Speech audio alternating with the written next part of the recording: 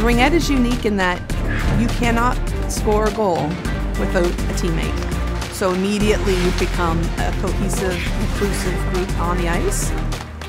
Canada Winter Games level for Ringette, it is the most elite level that many of our girls will play.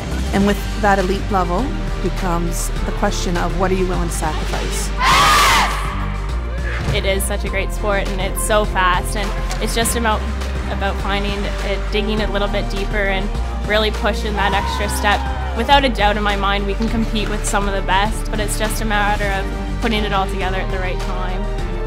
We all have skill physically on the ice, and now we just need to work on our mental toughness and bring that with us now and to the games. We hope to come back with a medal and to leave everything on the ice and not come back with any regrets. Canada Winter Games 2011 here in Halifax. When Nova Scotia walked in, it still gives me chills thinking about it. The people and the support that was felt was overwhelming, and actually many of our girls became very emotional. For them, it's the, oh, this is what it's all about moment.